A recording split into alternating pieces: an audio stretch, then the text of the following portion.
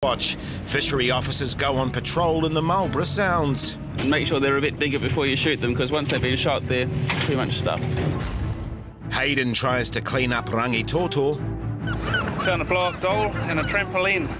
And scallop hunters get greedy at Great Barrier Island.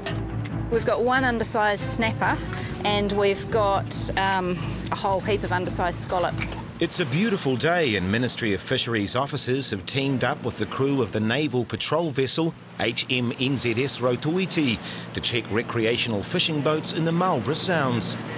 What we'll do is that we'll just sort of hang around here while you guys do all the boats around here. And then when you start going up the Chitwood Island there, we'll just shoot through the gap and start heading towards D'Urville. And once you're finished around there, just come and pick us back up. Okay. Good? Hold on.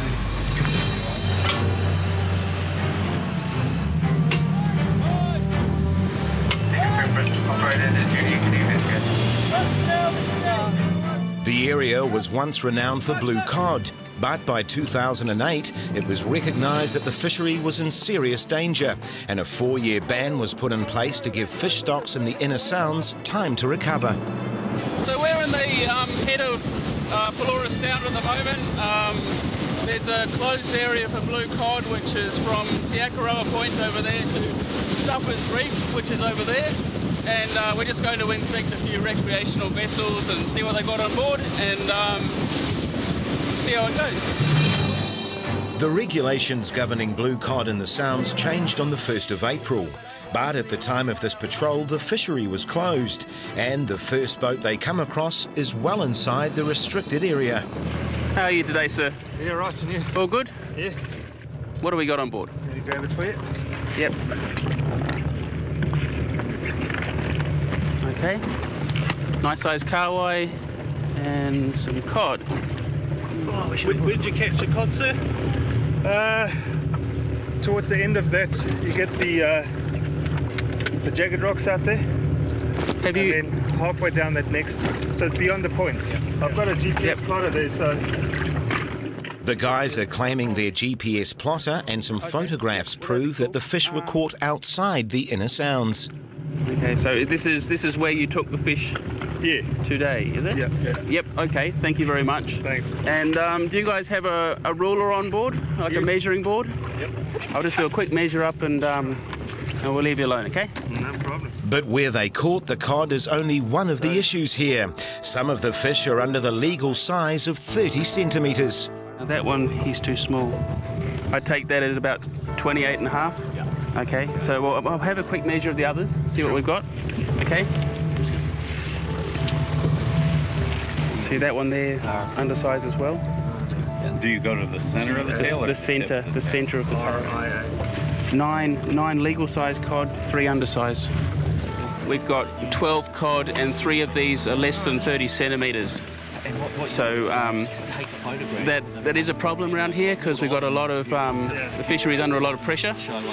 And there's a lot of juvenile fish around and we're trying to reduce the mortality of the juvenile fish. Thank you very much, guys. I appreciate it. The skipper of the boat received a $250 infringement notice for having undersized cod. But the fact that he had proof of where the fish came from means he'll avoid further penalties.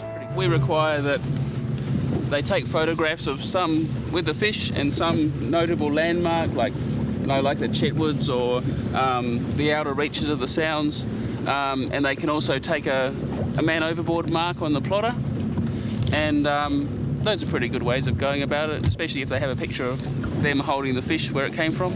As the patrol continues in the Marlborough Sounds, another fisheries team are checking out boats around Great Barrier Island.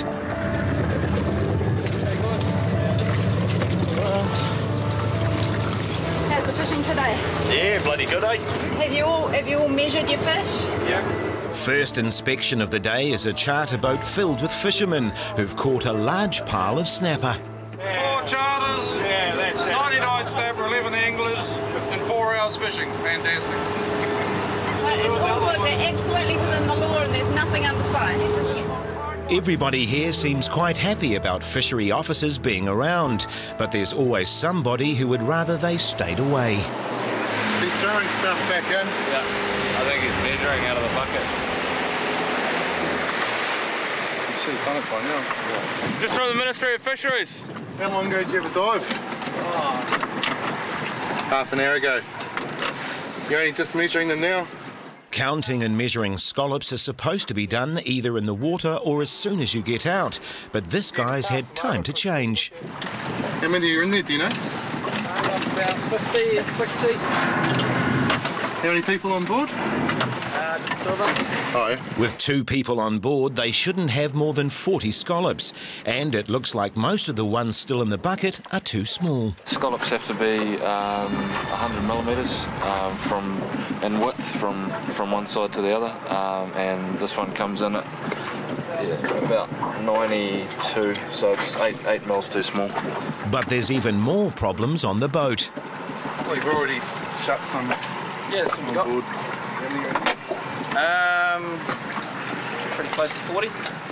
Unless they're going to be eaten on board, scallops are supposed to be kept in the shell until after they're landed, so they can be measured. But because fisheries have already found undersized fish on board, the question now is how many?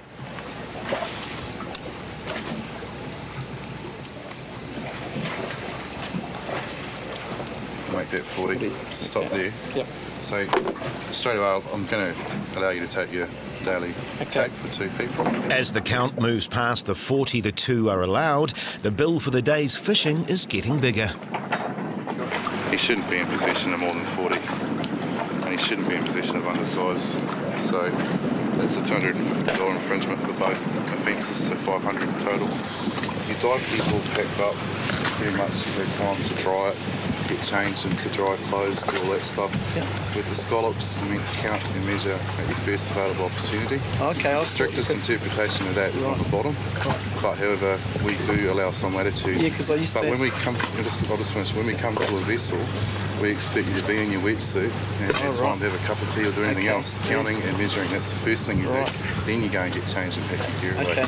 And we're happy with it. If you're still in your wetsuit, you just come out of the water, fair enough. Okay. You dived clearly a while ago, everything's dried, packed up. Yeah, it's probably no problem. half hour ago or so. Yeah, so you've got to do it straight away. Okay. So it's going to be an infringement for that and also infringement for While the patrol was dealing with this offence, they had noticed a boat with a dive flag up. And now it's heading off without any signs that the people on board have counted or measured their catch. A joint Navy and Fisheries patrol has been busy checking out boats in the Marlborough Sounds, although many haven't been fishing at all. Hello, how are you today? We're well, thank you. Cool, cool. We've got nothing. Got nothing? Empty crayfish dive bags, no fish. No fish at all? Scallops, no nothing. Stuff all. What are you doing? Have a look at stuff all, you're welcome. Why are you out here then? Hey? Why are you out here then? We went out for a dive. But the next boat they check has a dive flag up, and this time it's a pair of spear fishermen. Is anyone else in the water besides yourself? No. Okay, cool. We're from Fisheries, we're just doing a routine patrol. No worries. So, do you have any fish on board the boat? The trouble with spear fishing is that the fish look much bigger underwater than they actually are, and the 3 mauki they've caught are all borderline. How do those ones measure up? When you get a chance, it's all good. It's undersized, is it? Yeah. You probably need to be a bit more careful to try and know the sizes and make sure they're a bit bigger before you shoot them, because once they've been shot, they're too much stuff. The legal size for blue and red mauki is 40 centimetres. 4 mil under. 4 mil under. Oh, sorry, under is under. Okay. He's a foot back as well. How big's that one? Red mauki. 40 centimetres. 40 centimetres. 40. Yeah. 39. Okay, so none of those are any good. The divers were given a verbal warning for taking undersized fish. Yep. Spear fisherman needs to be a very good estimator of size, because obviously once you've shot something, it's dead. If they shoot the first fish and they take that one up and measure it and use that as a judgment for all the rest of them. So if the first one they thought it was enormous, they shot it and found it's undersized, then they need to be aiming for really absolute giant fish. It was the last check of the day, but there was still some work to do on the way home. Oh, well, we've just been cruising our way back into Picton, and we've come across this little dinghy floating around by itself, so we'll take that in. It'll stop people reporting it as, you know, a potential accident or something like that, and somebody will get their dinghy back. We have a boat approaching us now. I expect they want to talk to us about their missing dinghy, which is very lucky for them, really. Get it back. Hello. Little bastard broke loose. Oh, well, no problem. You from the nation, are you? Yeah. All right. Yep. Thanks for that. All right.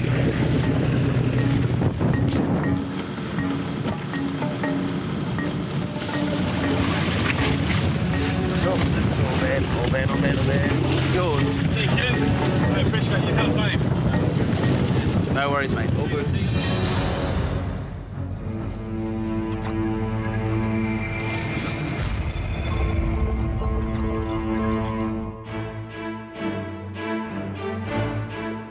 Up in Auckland, the 1,300 students and 700 adults gathering on King's Wharf are here with a purpose. They're about to spend the day cleaning up Rangitoto Island.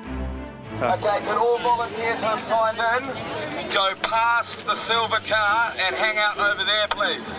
Hayden Smith's one of the organisers of today's trip, and his harbour clean operation has been cleaning up the Waitemata since 2003. Over the past 8 years, we've actually now removed over 2.5 million litres of rubbish. If you take an average rubbish sack being 50 litres, we've been able to keep count of how many bags we've removed, and that's really what we've been able to achieve, which has been fantastic.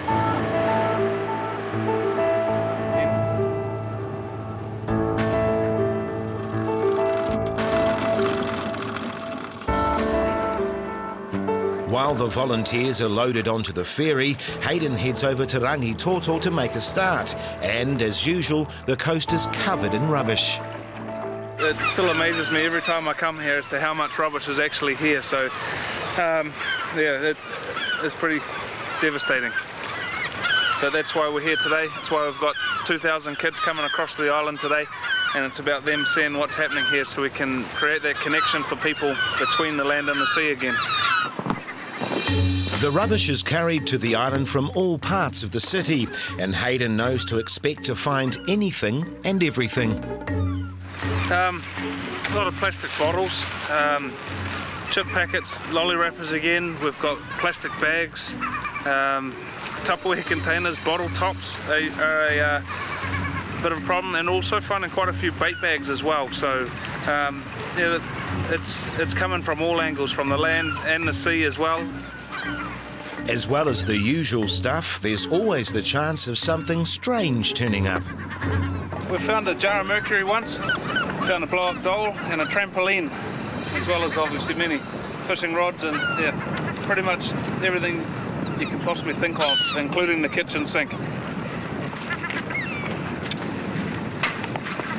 There's no blow-up dolls or kitchen sinks today, but it takes less than an hour for Hayden to collect enough rubbish to fill dozens of bags. We're going to get this all back onto the boat now, and we're going to head back around and catch up with the kids out there, because it's all about them today, and that's, you know, what we need to see, the kids out there experiencing what we experience on a day-to-day basis. It takes a while to get the rubbish onto their boat, the Phil Warren. Then it's time to meet up with the volunteers.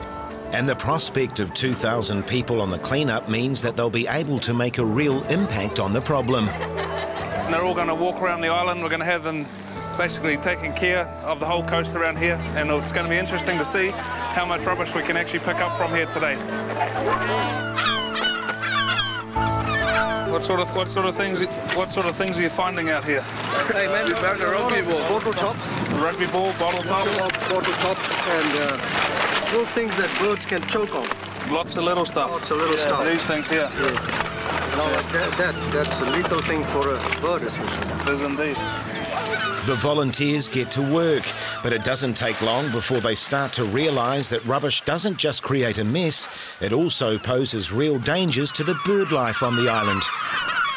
We've seen hooks through feet and back up through the bill of birds before and back down to the other foot, so they actually haven't been able to fly. We actually found another seagull with some more fishing line, and it looks like he's either got a hook inside his stomach and he's got something hanging out. There's nothing they can do for the gull, and there's plenty of evidence that the bird's plight is a common one, and usually it's fatal. But it's not just fishing hooks that kill birds. An increasing amount of plastic is making its way onto the island. What we've got down here is the raw plastic pellets, which are really creating what we're seeing as a plastic sand, which is actually starting to cover the island and everywhere out there. They've come from the plastics industries, where the forklifts have pierced bags and the product has been released down through the drains again, but it's certainly having a pretty devastating impact again also on the coast. The day wears on and the rubbish dumps grow as a steady stream of volunteers deposit what they've gathered at collection points around the island. Another good load off the island today, so I think these kids are all pretty happy with their effort as well. You know, they'll be a little bit tired by the time they get home. It's a long day out here on the coast, and damn good effort. It's been a successful day, and as the volunteers board the ferry to return to the mainland, the task of getting all the rubbish they've collected off the island can begin. Love Your Coast Day resulted in more than 200,000 pieces of rubbish being removed from the island. Further north, Fishery Officer Anna is about to board a boat that's been out getting scallops. Hi there. Ministry of Fisheries, we're just going to come alongside. You've just been for a dive, have you? Get some scollies? Yeah, we've got a few. Okay, so how many of you were diving and how many of you got on board? 2 diving, there's 4 people on board. Okay, and how many scallops have you got? We don't know. You don't know? Okay, right. Sort them. Okay, so have you measured so far? We measured, we had, yeah. Yeah. Done a few. Did you measure as you go, as you've been collecting them off the bottom? Mostly. Only one of us had one of these. So. Okay, all right. Well, what the regulations say with regard to gathering the scallops is that you must measure them and count them at the first available opportunity. Yeah. Okay, and I can see that you're still in your wetsuit, but you've upped anchor and you've moved we're just going spot. For some shelter because we've got a person on board that's not too well. Yeah. Okay, well look, we're going to have a bit of a count up here. These divers have been using scuba gear to gather the scallops, so they should have measured them on the bottom. But as soon as Anna empties the bag, it's obvious that there's a problem here. We've got a whole heap of undersized scallops at this stage. There's a total of 127 scallops in the bag, and 95 of them are undersize. You're putting all the small ones here, yeah? Do you agree that these 95 scallops here, that you watched us measure them, and you agree that they're undersized? Well, I guess so. There's 1 or 2 that are pretty marginal. But more bad news was to come. Because the boat has moved, the scallops haven't been counted and measured on the bottom, and they're all in one bag, it's possible that all the excess scallops will be attributed to the skipper, and that means he could lose his boat. So, yeah, what we've done is we've done the quick maths on it. Basically, what happens is here that you're 3 times over the legal limit of scallops as well. All right, even taking into account the 4 people on board. Okay. Yes. Yeah, you're the skipper, eh? You're the skipper and running the boat. Okay, so it goes down like this. It's 127 total. You had another diver go down with you. One diver can take his limit and then up to 2 separate bag limits for the skipper and the safety person. Okay, so take away the 20 for him, 20 for the other 2 people, that leaves you in possession of 67. So you're allowed 20 per day. 67 is over 3 times the daily limit. Yeah. Okay. I didn't understand that. Yeah. That's the only way it can be broken down. It's individual responsibility. So they're not going to be looked at. Looking at you as a skipper, possession, you're in charge of the vessel and in control of what happens. The idea that they might lose their boat came as a shock to the people on board, but this isn't a minor offence. It was a serious non-commercial offence in that we had 3 times the legal number of scallops, and most of them were undersized as well. So what we've ended up doing is seizing and bonding back the boat to them. After a discussion at Fisheries, it was decided to split the excess catch between the 2 divers, meaning that each received an infringement notice for having excess and undersized scallops, but they didn't lose their boat.